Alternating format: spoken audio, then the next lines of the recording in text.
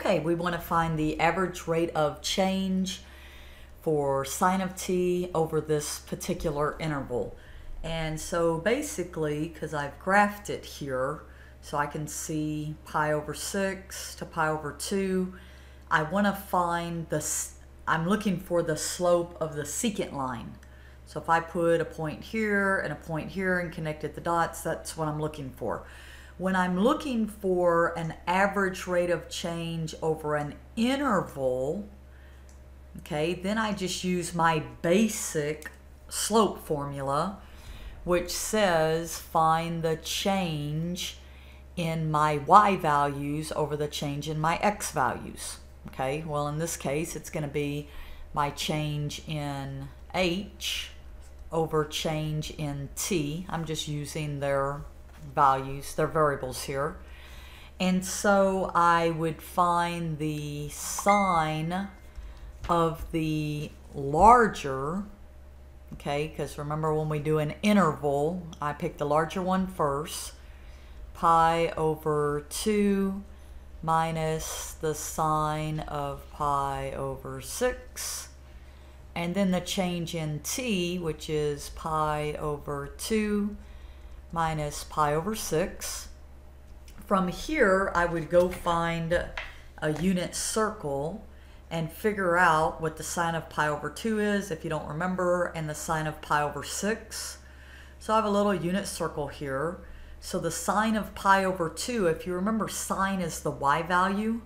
So if I'm at pi over 2, that's 1. Sine of pi over 6, the y value is 1/2. So the sine of pi over 2 is 1 and pi over 6 is 1/2. I want to be able to subtract these, so I need to get a least common denominator, which would be 6. So I just multiply the top and the bottom by 3 over 3. So I get 3 pi over 6 minus pi over 6. So from here, the top, 1 minus 1/2. So of course that would be 2 over 2 minus 1/2, common denominator. I get 1/2.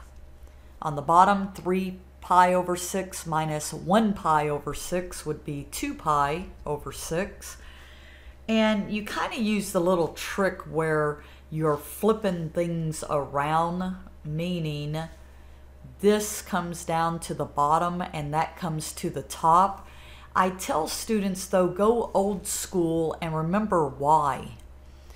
When you divide fractions, if you remember, you flip the second one and multiply.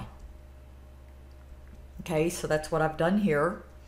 And as I can see, the 2 will cancel into the 6 3 times. And that gives me my final answer of 3 over 2 pi. Okay, so when you're looking on an interval, this is where you're just simply doing the f of x1 minus f of x0 over x1 minus x0. What we got into today, where we did that whole x plus h, remember that's an instantaneous rate of change at a particular point. So when you're doing an interval, you're using this formula. All right, so hopefully that was helpful and that gives you the slope.